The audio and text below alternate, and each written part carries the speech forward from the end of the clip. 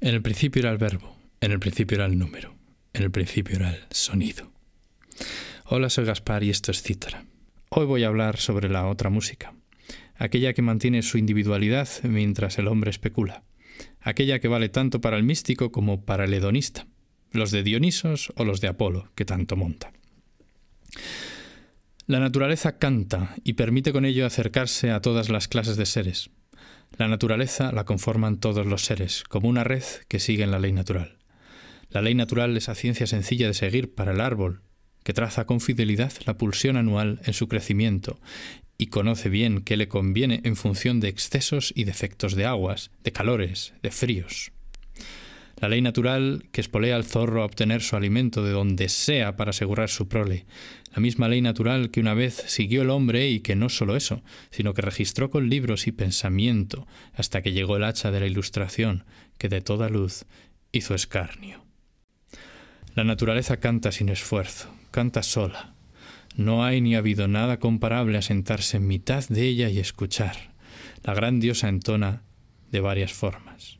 Entona con sus sonidos audibles, como trazos de las letras sagradas. Entona con sus colores cambiantes, sus ciclos, como modulaciones cuya comprensión acerca a lo atemporal, a lo eterno, mediante el abrazo a lo temporal, al cambio. Entona con sus proporciones. Con cada crecimiento de planta hay dotadas la evolución de un alma que conoce de antemano la forma de su cuerpo desde la semilla. Y la belleza de esto es inconmensurable. No hay músico y no hay persona en general que no deba seguir la ley natural. Y su germen es este: imbuirse en cuerpo y alma en el trazo incesante del gran armonizador de todo lo visible. Se imaginan una noche en un bosque de robles y jaras. Se imaginan una mañana despertando entre el balanceo de los álamos tras dejar pasar todas las estrellas la noche anterior.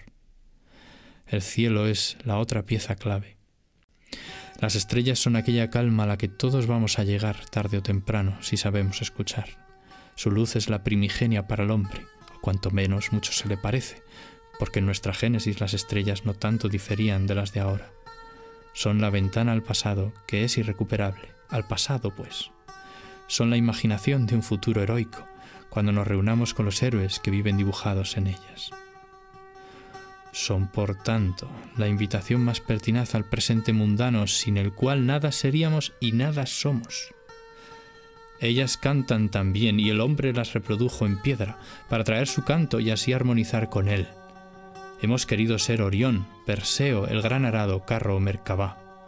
Hemos querido escuchar las notas que traza rápidas la luna y que sin embargo son demasiado bajas para escuchar. Hemos comprendido que son sonidos que solo podemos percibir con medios sutiles, ya no con el oído, igual que los ciclos del resto de planetas. Pero da igual que da lo mismo. El hombre es un niño y la naturaleza es su abuela, al tiempo cariñosa y severa. Hermosa con su abundancia, terrible con su enfado. Quiere que el niño escuche para hacerse adulto, para poder tomar la sabiduría como la verdadera manzana del árbol, ya que no es lo mismo sabiduría que conocimiento. Quiere que permanezca su pulsión y que nos integremos en sus ritmos, porque sabe, ella tiene el libro de los libros, que así sí encontraremos la felicidad. La encontraremos porque podremos ver, sentir y hacer a la vez, en la dirección que marca nuestra naturaleza interna. Y no habiendo ya una división con la externa, siendo sutiles a la escucha más profunda que es posible efectuar. Y así conocemos nuestro rol en el mundo y el devenir de las cosas. La música especulativa o pitagórica sigue la ley natural. Comencé a estudiarla antes incluso que supiera su nombre. Y como el árbol que crece siempre hacia las estrellas, he seguido su invisible trazo, tratando de escuchar. Si de ahora en adelante refiero con el término de música natural a la cuestión, no se pierden las palabras.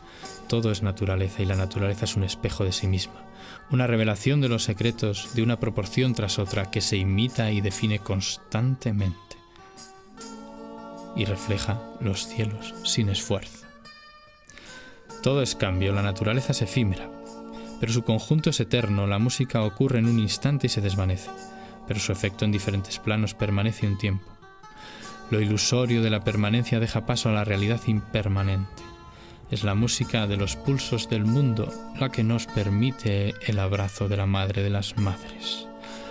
Comiencen la escucha natural de la música. Ofrezco el curso de música arcana a los interesados. Suscríbanse y si les interesa apúntense. Esto es la punta del iceberg para el puro de corazón y la puerta a la perdición para el ambicioso de conocimiento. No os queméis como Ícaro. Saludos órficos.